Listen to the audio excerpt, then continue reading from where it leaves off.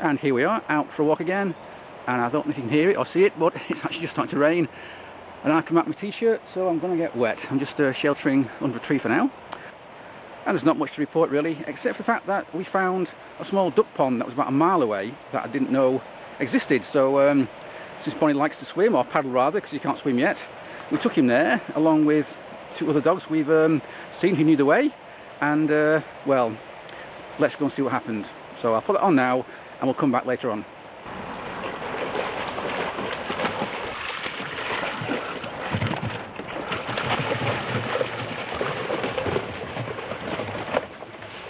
How excited did he get?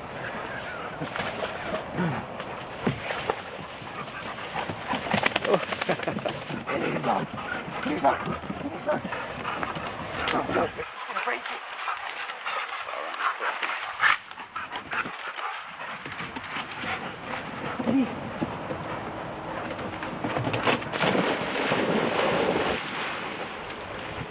I think Barney's too scared to go. Big jump.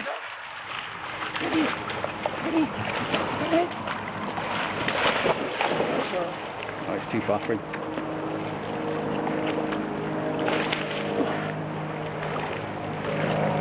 Come on, Barney, get in there. It's a bit too far for him, I think, to jump down. He wants to, but he's not sure. Yeah, so as you can see, as I dash from tree to tree to try and stay out of the rain, Barney didn't go in the water. He was a bit too scared to jump in from that high pier. I don't blame him, because it's not a very deep water and he can't swim yet. And obviously he wanted to, but he was a bit too scared, I think. So I've been racking my brains to find a nice, safe little pond where he can paddle about and maybe learn to swim, which isn't full of pollution or broken bottles or whatever. And yeah, so I've been trying to find a little pond that's safe and not too deep, that Barney can have a little paddle in and learn to swim. And there aren't too many around, because most of them are either too big or too busy, or perhaps they're full of pollution and broken glass and God knows what else. But I think I found one. It's about 3 miles away, which means what, about a 6-mile walk for Barney, which is quite a long way for him. So we're going to give that a go in the next few days, or at least when it stops raining anyway. So I'm out of breath because I've been running with this one here, although not really running but jogging, I guess. So I'm shattered, but he's fine. And we're not too far now from our destination, which is a little pond just up here, which he's not been to before. So we'll see how he gets on. And here we are. It's not quite what I expected. It's obviously got a hell of a lot of green on there, a lot of bloom. Barney wants to be in there. He's going to put me in. Barney, come in. Barney, come in. Well, that didn't go too well, did it? I just slipped over as he pulled me in and hurt my finger. Not that he cares. He's happily exploring in all the mud. See if we can fix some, see if we can find some ducks to chase. And there he is.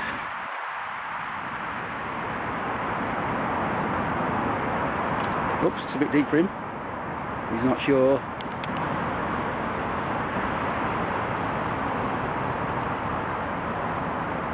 He's going to try somewhere else. Oh, it's a bit deep. He wants to go over there where the ducks are, but he's not sure yet. It's a little bit too deep for him, so it's coming back.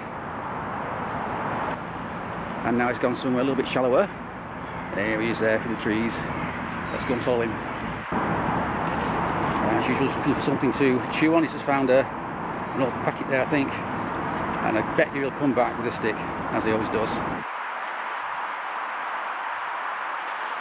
And here he is, as expected, he's looking for sticks. And it didn't take him long to get covered in mud. It's just a pity it's so covered in this, well, whatever it is. And what Barney really wants to do is go over there, where there's some little ducks and grebes and some young ones as well, and he is fascinated by them. And he really wants to go and say hello.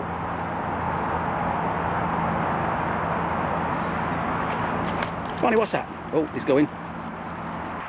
And as usual, he's found something to chew on. He's found something to retrieve. Some old packet of something, a bit of wood. But actually it's interesting here, let's see how deep it is. There's a wooden, oh hang on, it's not too bad actually, it's about, what, a foot deep? Something like that. But Barney still wants to go over there. But he's a bit too scared yet to jump in when he doesn't know how deep it might be.